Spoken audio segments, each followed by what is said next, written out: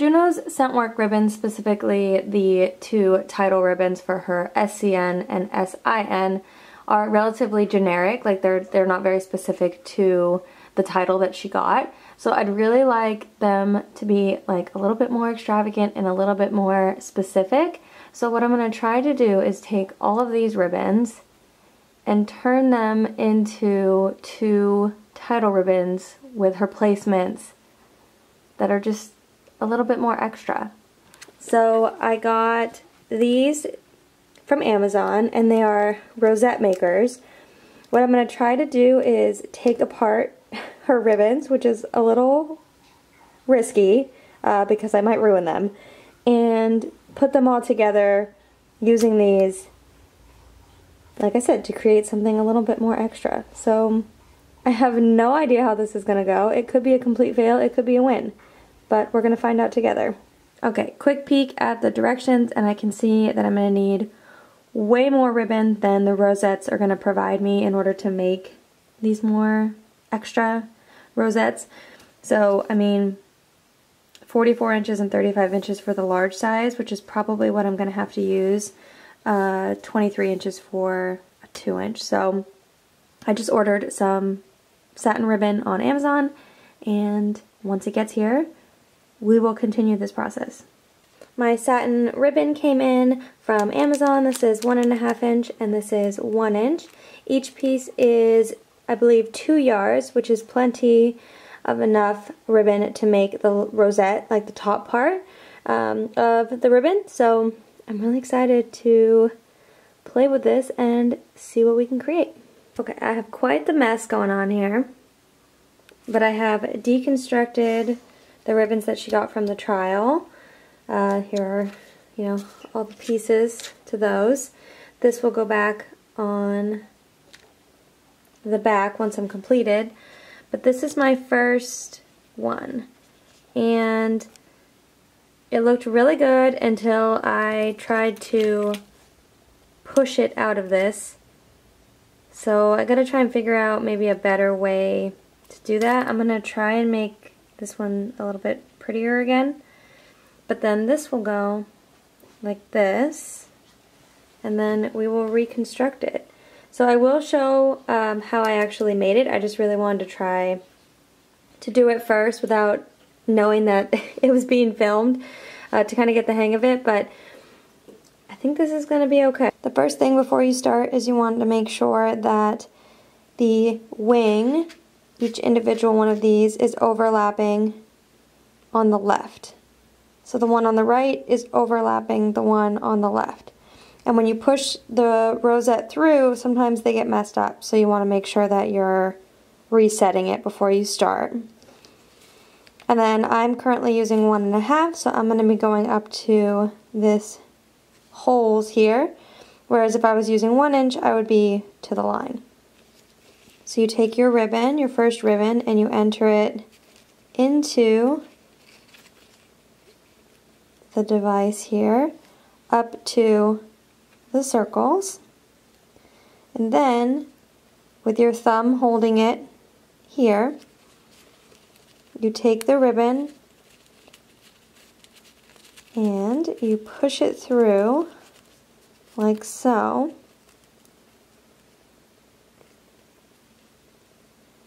up to the top there, and now you see you have a little loop.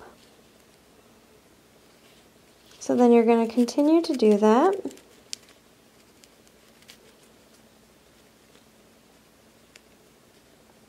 Now you have 2.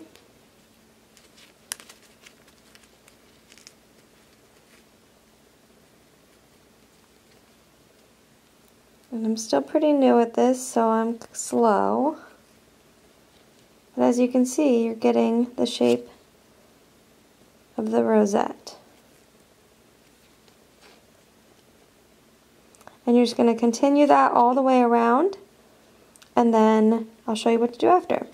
Okay, so for the last step, it was a bit hard to show on the black ribbon, so I'm showing you on the white. So you have where you finished right here, and so you flip it over, you have this piece, You cut it about the length of one of the wings.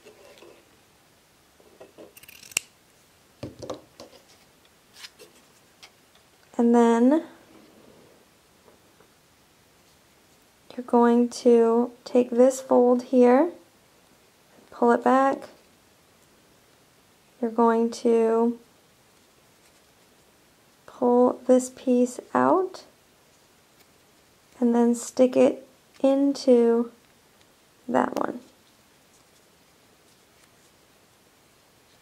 Mine is a little long, so I'm going to cut it some more, but you stick it right into there. Now, the little makers come with round stickers. It comes with 2, but obviously eventually you will run out of those. So I'm just using tape. This is the back side, and this will be the front side. So I don't really care about this. It's going to get completely covered. So I'm just taping it up so it's nice and secure, so when I push it back through, it don't lose the whole shape of the rosette. Now I have my 2 completed rosettes. I've got my big one for the back and my smaller one for the front, and then my centerpiece. And I'm going to use hot glue to stick them all together. So here is the top of the rosette completed. I have glued it together. I glued it everywhere just to make sure it would really stay together. But that's what that looks like. I laid these 3 out the way that I wanted them to sit, in terms of how, like, being even at the bottom and having the same gap here, right angles, all of that. And then I stapled the top together so that they wouldn't shift around. It'll be much easier to glue them onto the rosette with them stapled. So I am using gold heat transfer vinyl on my Cricut machine, and I am cutting out the abbreviations for the titles like SCN, SIN, SEN, and SBN so that I can put them on her title ribbons so that they're more specific. I have weeded the Cricut vinyl design and I have placed it onto the ribbon. Now, you need to be extremely careful with this. Definitely look up settings for your specific iron or your heat press if you're going to do this, because you have to be really careful with the satin ribbon that you don't mess it up. But what I'm going to do is I'm going to cover it with a tea towel just to protect it some more and make sure I don't get any of the other ribbons in there, so I've pulled them all back. And I'm going to hold it on there for about 15 seconds, and then once it cools, you can pull the plastic off and it'll be heat pressed on there. Okay, so now I'm going to pull back the plastic, and you have your vinyl, oh come on, there you go, on there. Here is the completed tails, I guess you would call them, for the ribbon. Now, she did get 4th place in one of her container runs, so I have added that onto the ribbon as well. The whole Memphis Kennel Club part will be covered up, and it'll just show the scent work and 4th place. And then the actual title, scent work container novice. And now we need to attach the top and the back. Here is the completed rosette. I'm so happy with how it turned out. It is definitely not perfect, but I think it looks so much better than the original ones. And these are great, they're just a little bit plain, and I'm a little bit extra. So this is so fun, and I really can't wait now to do this one because I'm going to do red and black, and she's got, you know, some placements for interior too. So let me go ahead and make this one, and then I'll show you guys how it turns out.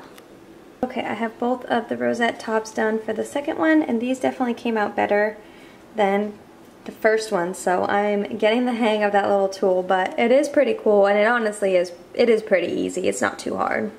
I've got the top put together for the second one.